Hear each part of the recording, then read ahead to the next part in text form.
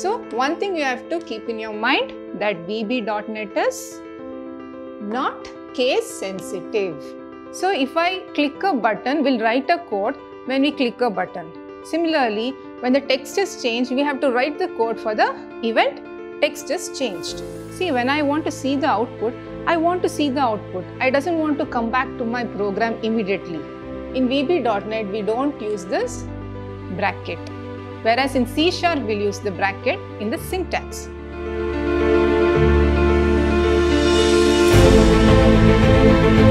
Hello everyone, myself Evelyn Jacob, working in BCA department, Vidhyaashram First Grade College, Temple of Excellence, Mysuru. So today we are going to discuss the subject C# and .NET. In that, Unit 2. So, in the introduction of VB.NET, you have a topic regarding VB.NET. In this session, we'll cover the following topics. So, the very first is Introduction to VB.NET, IDE, then the maneuverings, the toolbar, then how to place, resize, about the properties, window and event procedure. Last is the conditional statements, how to write the conditional statements, control statements and the syntax of it. So, the very first topic is VB.NET. What is the full form? VB means Visual Basic. And what about .NET? .NET stands for Network Enabled Technology. Like C#, this is also a programming language. Then, what is the difference? You have the difference in the syntax. It is also object-oriented programming language developed by Microsoft company. So again, it supports what principles? Hoops. Starting from inheritance, encapsulation, polymorphism. So one thing you have to keep in your mind that VB.NET is not case sensitive.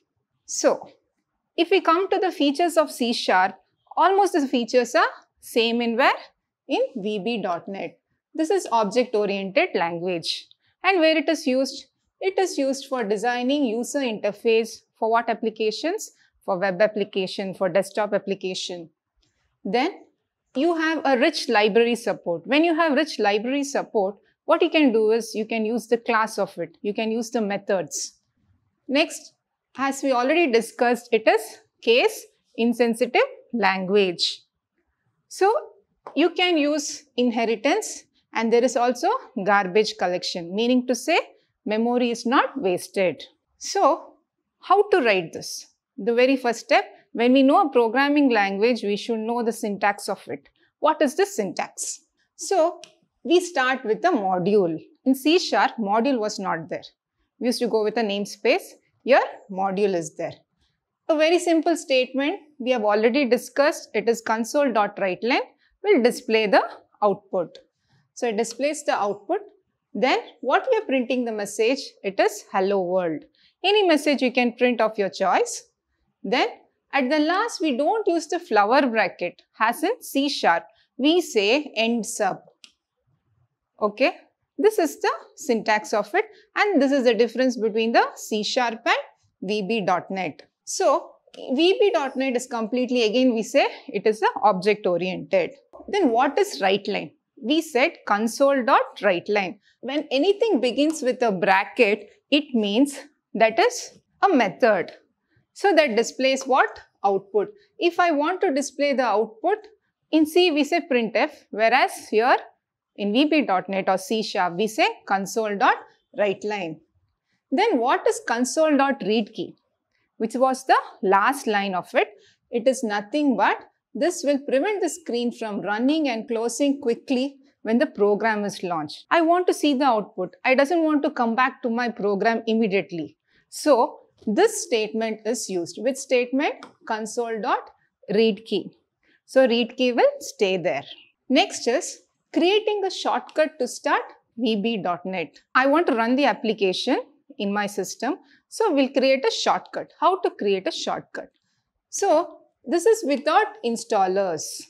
You have to keep in mind that is without the installation. So these are the procedure. What is the procedure? First we'll click the add reference, right? Then what we do is we'll select which tab? COM tab. Then we have to search for the Windows script host. Next, after that, we'll click the Windows key. It is seen in the keyboard. So, similarly, when we right click the program name, then you have to right click that send to option and will create what? Shortcut. But what if I want to install a VB.NET? Say I go for a Google search and say download Visual Studio. So that time when we have already installed, what are the steps? How to create that application? The very first step, installed. Now what we should do is we have to open a Visual Studio. Then the menu bar will be there. The very first time we'll create a new project. So what will we do is select file, new project menu. Then see, this is the window for the new project. We say it is a IDE. What is IDE stands for? Integrated Development Environment. So you can see the projects here listed and what type of application is this? The very first time we'll begin with a console application. Console application is nothing but will run in a terminal. So we start with a new project. We already started now. Next, these are the important steps we have to keep in mind what to select. So this is the project template. In the project template, we have a list of options followed by what type of application you want, what the application you are starting with. It may be Windows, console, web application. Depending on your program, you have to select this. Next, the name. See, everyone after we edit the program or before the program, we give a name. How we have to give the name? Whenever I see the name, I should understand what program it is. So such that you have to give the name. Suppose it is the conditional statement program, I'll give conditional statement.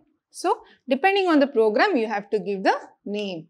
You can give your own name also, but you don't understand what it is when you see your name. So the name to be given to the VB.NET application should always be indicative of what the application does.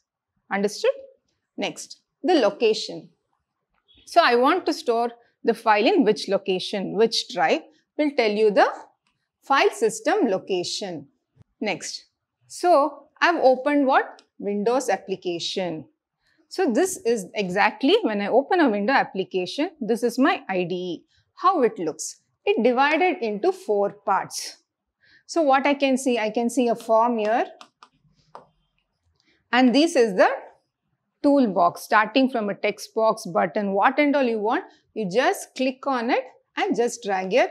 You will get a button. Next, this is the Solution Explorer window. So in the Solution Explorer, it tells you what are the files inside this project. Next, this is already a form designer window. This is my form. So here I can add the controls, write the code on the form load or whatever I want, I can do inside my form. Next, this is the toolbox. See, what and all is there? List box is there, list view is there, many controls are there. So you can use whatever controls you wish. So this is the properties window. Suppose I add a text box, I can give the name. I can give or how much length it should take or what color. So this or it is in the properties window. So it is divided into 4 parts. The Solution Explorer, Form Designer window, then Properties window. This is the toolbox. So introduction to VB.NET IDE. So we already discussed what it is. Solution Explorer will gives you project and files. What about Form Designer? Form Designer will gives you the form. In that you can place the controls, any controls you want. Then we have a toolbox where all VB controls will be retrieved. Then the properties. So each control will have its own properties. Depending on the properties you can change. So this is maneuvering the toolbar. What it is? See, if I take a toolbar frequently used such as buttons, many toolbar will be there. Starting from a button or you can take a checkbox or a radio button. So why this toolbar is used? It provides easy access to the menu. So if I take a toolbar button can display an image, text or a combination. So how to add a toolbar into my form? See, to create a tool strip control at the design time, what I already told you all, if I want a button, what will I do? I just drag the same step. What we do is simply drag and drop the tool strip control. Then, what is tool strip control? It is nothing but it is a container. What to do? Without adding its child controls. So, how to add the buttons to the toolbar then? What we do is, we are going to add 3 button controls, then 3 separators and a label control. So 3 controls we have to add.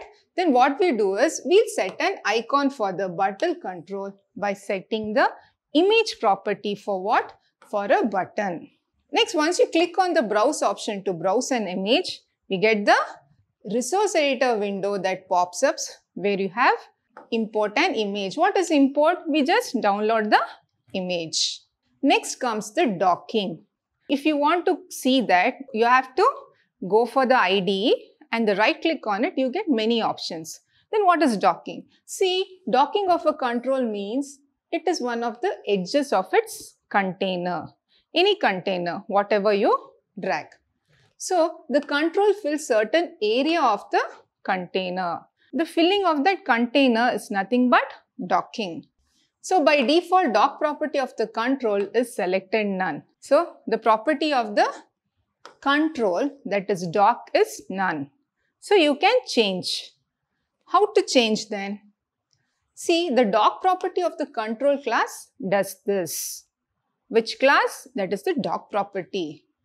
You can get or sets the, get means what? I can get the property. Set means you can assign the property. So you can control the borders are docked to its parent control.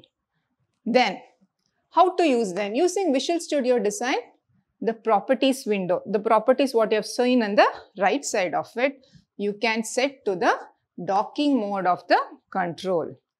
So whenever you go to a Visual Studio, you can try this docking. So I want to again dock the property. How I can dock? This first is select the control in the designer. In the properties window, you have the arrow to the right of the docking property. Next, you should select the button that represents the edge of the container. So, see, always I do docking in my design view, right click on it, set it to the properties. But what if I can add this docking in my code? So, line a piece of code.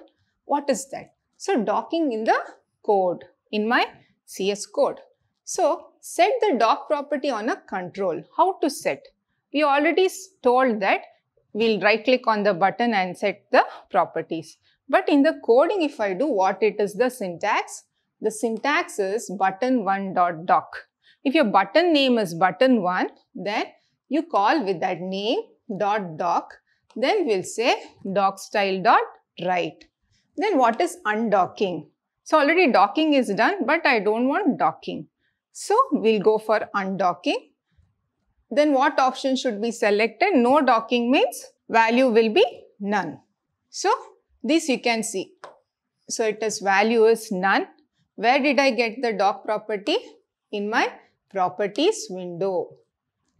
When I click on that control, when I go to a properties window, I can see a dock name and the value will be none, means undocking. So now I have to place and resize. Place means we already know it is dragging something or placing a control, but resize means changing its position or maximizing, minimizing. It comes in the resizing the window. First, how to do it? For that you have to install what? Visual Studio. First we'll open a Visual Studio, right? On the start window, you choose a create new project. Again, we're gonna create a new project. Then for this, we have to use what application? It is form application. So click OK, then the window form will be placed inside your IDE. So now we'll resize the form. A form is there. I want to extend. How to extend? Simple, you click on the mouse, you just drag it. Same procedure. So when a form is created, the size and location is initially to default value. So it's already set to default value, it will be minimum. But you can maximize also. How to maximize? Then what is the default size? It is width and height, that is 800 into 500 pixels. So after adding the new form, the size of the form is set to two different ways. I can increase the size in two different ways. First, what you have to set is with the size scripts in the designer. We already discussed what we do by dragging by either the right edge, bottom edge or the corners. We usually drag in the corners. So like that you can resize. So usually we don't make it small, we usually make it big so that our controls are placed appropriately. The second way you can resize the form while the designer is open. Right? How it is? Through the properties. First you should select the form, then find the properties pane, scroll down, then you can expand it. So usually we'll go to the first one, just drag and if you extend, it's enough. This is the second point of it, how you can resize what? Your windows. We'll resize in code. Even in the code also you can resize. What is the code then? See, designer sets the starting size of the form. You can resize. See, suppose you want to resize, I can add a button underscore click. What is a click? Click is an event. So button 1 is the name of my button which is placed. So here you can see size is equal to new size 250, 200. The height and width is specified. Next, so what is objects here? When I say object, I say instance of a class is object. But is that same here too? Or something else is there? So an object in a VB program is a component. For us, component means we say it is a control, right? So such as form. Even form is an object. Then, if I say a button, list, checkbox, whatever is there in your toolbox, that it's contained in the form. See, I can't take a button as it is. I should place my button inside my form. So form is nothing but it is a component, right? So every object has its properties. If I take a text box as a properties, you can change the color, you can fix a maximum length. It has also an event, right? So say one property will have same. What it is? It is the name. So every object or every component or control will have name. Next, writing an event procedure. So I already discussed. So every object will have the name. What it is? It is default name. When you drag a button 1, the name is button 1. When you drag second button, the name will be button 2. But you can change the name. Where shall I change? In the properties window. So you can say type of the object is button, label, text box. And it is prefixed by this. See, button is prefixed by BTN, label is LBL, TXT is text box. Depending on that, I can give some name. Say BTN clear, LBL title. So with 3 letters, I can know what it is. Because it is a prefix of button, text box and label. So now it is an event. See, when I write something or when I click from here, so an event has happened. So that is event is nothing but action. So what is event? See, when a program is running, what the user do? The user can do many things. He can move the mouse, click the mouse or enter the text. These are all what? Events. Events are nothing but actions. Each of these actions are called event. Next. So each event has 2 components. So it might be click and the type, etc. So what are the events then? So in Visual Basic, what is click? It is for mouse button. What is double click? It is also for the mouse button.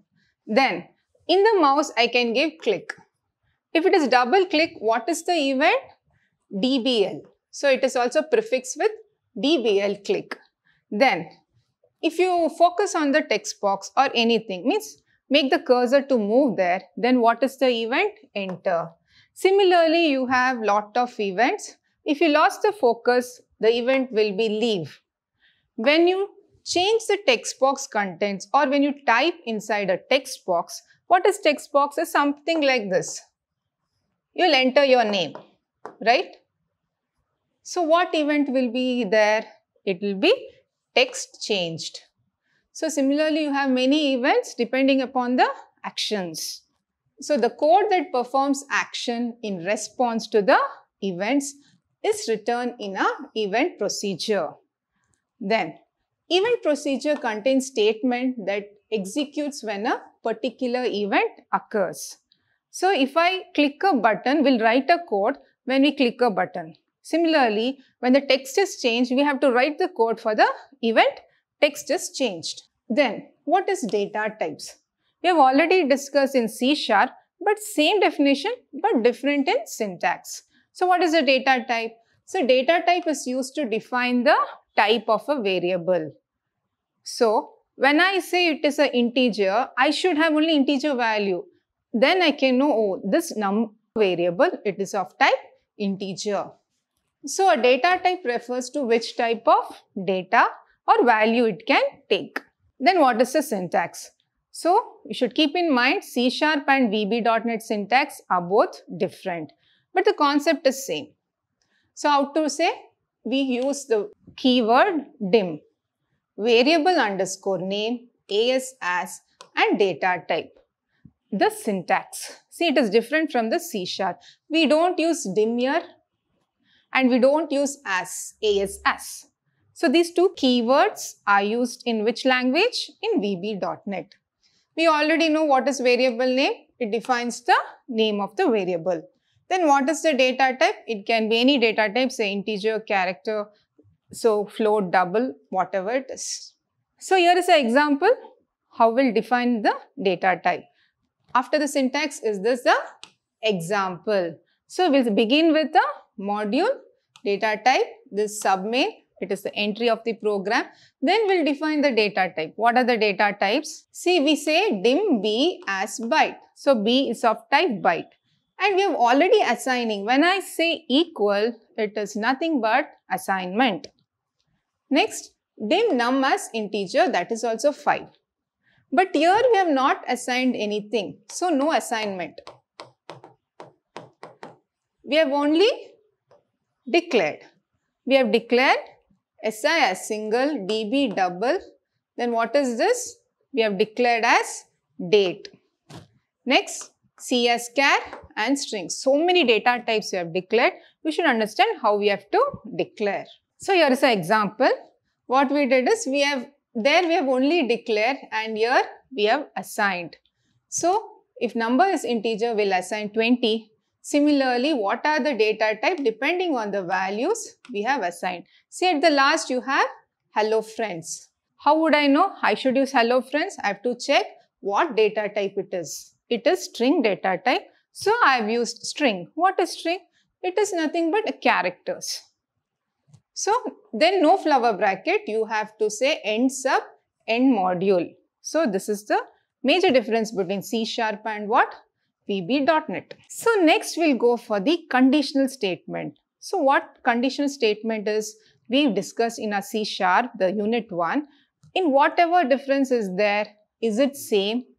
Or we can have some major difference because we don't use this flower bracket. We always say end. End if, end while, end for. So that is the major difference. So VB.control statement. What is control statement? It is nothing but the statement that controls the execution of the program. So control statement can be many. We don't want to execute continuously. We'll control in somewhere by giving some condition, right? So if the condition is true, it will execute. Otherwise, what happens? It will come out of that condition. So if I want to say conditional statements, what are the conditional statements? It is used in our VB.NET. It is if-then statement, if-then else, if-then else if, select case. What is select case? It is similar to a switch statement. If you are familiar with switch, select case also same, only syntax difference is there. Next is nested selected case. Nested means you have more than one. So, we'll begin with each one of it with a syntax. So, what it is? So, if I say if then else if. See, if then else if. See, in C# we would have write if, open the bracket, code, or go for a else. But here no brackets, then you have a keyword say then. It is something like if then end if, or in the middle you can say else. So how it works? So very first I have to declare a integer, say var1 has integer. See, notice the syntax of it. Next, console.writeLine will be a statement. Just a printf statement is given. What we have given? Input the value of var1. So I should read the value from my keyboard. So console.readLine is nothing but it is a scanf statement in C. Okay, reading the value. Next, if var is equal to 20, see I am already assigned var1. How much? 20. Then keyword is used. See, two keywords are there. One is if, another is then. So we all know if condition is true, what happens? This statement will be printed. So, entered value is equal to 20. Suppose, if the var1 is less than 50, that is, we have not written if, we have written else if. If this is true, this statement. Or, if it is false, this statement will be executed. This, what is this statement? Tells entered value is less than 50. Okay. Next, you have one more condition. That is, else if var1 is, it is two condition. Both can be or any one can be. So, console.writeLine entered value is greater than 100. So, again else statement starts and last you have to end if. So, in this condition we have seen it is greater or equal to. Usually if I give 100, 100 will be equal to 100. So, this condition is satisfied. If I give 200, 200 is greater than 100. So, this condition. So, if any one condition is satisfied, this is printed. So, last you have to end the sub, end the module. So, anywhere we did not see any braces, that is flower bracket is not there in a VB.NET. So, next is select case statement. So, in the select case, in the right side you can have the picture of it. First we'll give the expression and we'll check whether it is matching with the case 1. If it is matched, means if it is same, it is equal, this statement 1 will be executed. If in this case 2, if it is matched, then this statement. Similarly, if nothing is matched, then what happens? It will execute the default statement. If 1 is executed, what happens? We say break. So, it comes out of the select case. It is not switch, it is select case. Then this will be executed. So, meaning to say default will be there in our select case or a switch. How we have to write this? See, it is import system. In C# we were using this keyword in C#. So, it will begin with the main. Then what we do is each time we have to declare the variable wherever we are using. If I say days as string, days is Thursday. We have assigned. So, if today is Thursday or tomorrow Thursday or anything, simply we are assigning it is Thursday. Then we'll begin with the syntax select case. So, this is the expression where we have discussed. So, it is days. So, I have to match it is Thursday. If it is Monday, we'll say today is Monday. If it is Tuesday, today is Tuesday. When I get the term Thurs, it should match with my variable days. So, days has Thurs. So, that this will be printed. Again, but we know it is Thursday, but still we have continued for Friday, Saturday. Okay. Then, so Instead of default, we say case else, you have typed something wrong. So other than these days, something spelling mistakes is there. We already have a message for you. That is, you have typed something wrong. Then no need to close the bracket. We say end select. Then we have printed the message. You have selected this within the flower bracket. 0 indicates the first number, that is days, will be printed. You have selected Thursday. Like press any key to exit. Then last statement is your read line. Close all the subband module with the keyword end. So we finished with the conditional statement. Now we'll have a look on the loop. So do while loop, for next loop, for each loop, and while end loop. Almost same we have studied in C#, but difference in what? In our syntax. So we look only to the diagram of it. So do loop we already discussed, but still we have a revision of it. Do means whatever the condition, first do this. You have to execute do at least once. Then depending on the condition, will execute more than that. So you can have do, loop, while, condition. So what is my syntax? First I have to write do here, then is my code. Then I'll end with the loop, while, condition. So this is in the VB.NET code, right? Then this is the conditional code. Depending on the condition, if it is true, again this will go to the condition. Again it will check for the condition. Until where? Until the condition is false. If the condition is false, it comes out of the loop. This is about do while. Next, for next.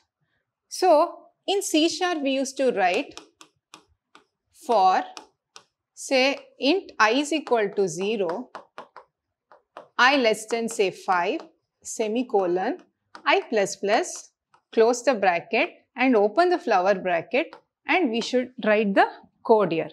But here is the different syntax. How we'll write? We don't use any flower bracket. We say for. You can say any counter or I. Then we'll write next. This is in VB.NET. Okay, the syntax changes, but the loop and how it works, it is same for both. So I'll initialize the counter variable. Instead of I, we have taken counter. Next, check the condition is true. Everywhere you have to check the condition is true. If it is true, what it does? It executes the code. Then what happens? It should update the counter. Say first time I will be 0 and it will immediately increment, and then again it will go to check the condition. Until where it happens? Until it is false. If it is false, we say it is stop. Stop means come out of the loop. Next is for each loop. What is for each loop? We discussed there in our C#. So in for each loop will work for a collection. What is a collection? Collection is nothing but it can be array or list. Here no need to increment and all. Directly you will write for each collection. This is the syntax. And as usually you say next. So it will check in a collection. It can be a array or a list. So first we have to see in the collection if that elements is there. If suppose in your array there is no elements, then no need to execute the statement, right? So that is why we say for each collection, we check until it is true, until elements are there. If no elements are there, what happens? It comes out. Say it is false. Comes out of which loop? For each loop. Next, we discussed do while, then it is while and loop. So while starting only is the condition. See, it is something like this, while condition end while. So here in VB.NET we don't use this bracket. Whereas in C# we'll use the bracket in the syntax. So if the condition is true, what happens? As usual, the code is executed. If it is false, will come out of the loop. But in the while loop, you should see such that each time your counter should be incremented. Because in for loop, you have already a condition to increment. Here, separately you have to increment, which the counter or any variable which you have taken. So arrays. In arrays, you have the classification, single dimension, multi-dimension. Same concept, but different in syntax. So what is array? Array is a linear data structure. It is a collection of data elements of similar data type. If I say integer array, it is integer only. So similar data types. So each data item is called the element of the array. So we say array of 0, we say it is an element. That is, each data item is called element. So it is a fixed size of sequentially arranged elements. So how it looks? See, the array index starts from 0. Then, if I say 9, my last index will be n minus 1. If n is 9, so 9 minus 1 is 8. That is, it is index 8. So, this is the representation of an array. Then we discuss syntax is changed here in VB.NET. How is the syntax look here? Again, the dim. Wherever declaration is used in VB.NET, use the keyword dim, dim. Then it is the array name. This is also a keyword. Then you have to specify the data type. So since it is there a bracket which indicates it is an array. So stores only integer values. For that I have to declare what array? Integer array. So dim num as integer or dim num5 as integer. See, the difference is here we have not specified the size, whereas here we have specified the size. How many elements are there? 5 elements. So what are the types of array in VB.NET? Fixed size array. See, 5 is fixed. In that you have multi-dimensional array, jagged array, dynamic size array. If it is fixed array, we don't change the size of the array. If you want to change the size of the array, then go for dynamic size array. So fixed size array has the name itself tell the size of the array is fixed, remains the same and doesn't change during the program execution. If I declare it is 10, it is 10 only. It cannot change in the program execution. Then what is the syntax? Syntax is same what we have discussed there, dim num5 as integer. So it is an integer array. Then what about multi-dimensional array? If it is not single dimension, say a matrix, rows and columns, it is what? Multi-dimensional array. So VB.NET allows multi-dimensional array. Then what is multi-dimensional array? It's an array with more than one subscript or dimension. If it is single dimension, it is single dimensional array. If it is more than one dimension, it is multi-dimensional array. Then if the syntax should be more than one, so it is separated by comma. So again the same syntax, dim array of 10, 20 as integer. So this completes your second unit. For the next session, we'll start with the third unit. Until then, take care. Thank you.